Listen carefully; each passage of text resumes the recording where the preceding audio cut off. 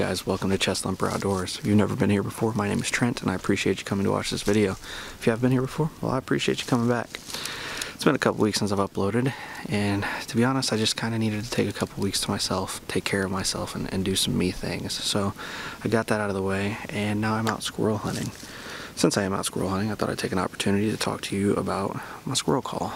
And it's a Primo Squirrel Buster. They're like 15 bucks. I'll have a description, or a link in the description below if you want to pick one up for yourself. The thing will last you a lifetime if you don't lose it, so it's not like it's a replacing it all the time deal.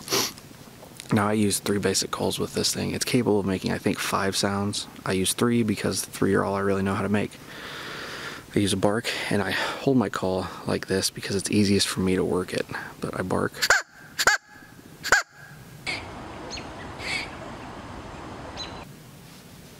And then I bark in combination with what I call a speed bark, but I'm not really sure what it's called.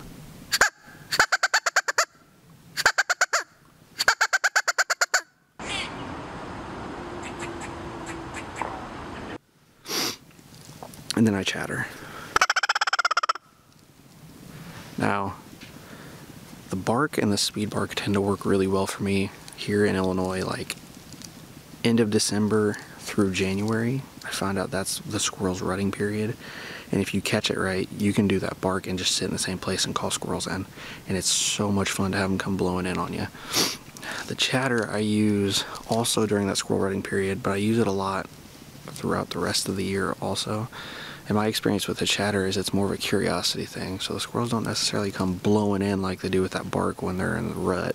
I guess that's really what it's called, but when they're mating, they kind of peek their heads out of hides and maybe sneak around a little bit. What it really does for me is it gives me the opportunity to make a shot I might not have, or if I'm sitting and I'm not seeing anything, I hit that chatter and sometimes it'll move and I'll catch that movement. So those are the ways. I thought I heard a squirrel. Those are the ways I utilize the call the most, and they've always worked really well for me.